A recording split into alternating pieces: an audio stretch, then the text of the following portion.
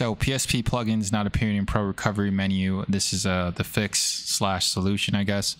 I've been in the process of bringing this dinosaur back to life, the PSP. It's been sitting on my shelf collecting dust like many of my consoles, and I said, what the hell, let's see if it's possible to use it in 2023. I ended up watching a couple tutorial videos. Everything went well. Came across this specific video. So I came across this video called PSP How to Install DLC for Backup ISO Games by TechJames channel, because I wanted to play DLC from one of my favorite PSP games. I ran into this roadblock. I followed the entire video to the T.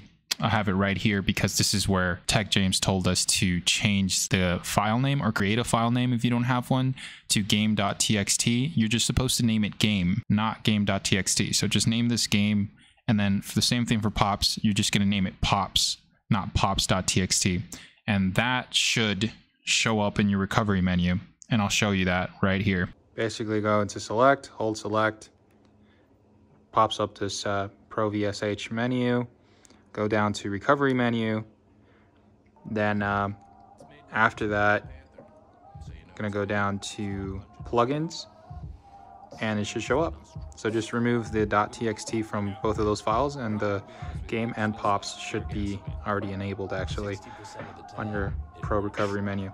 All right, hopefully this helped. Peace.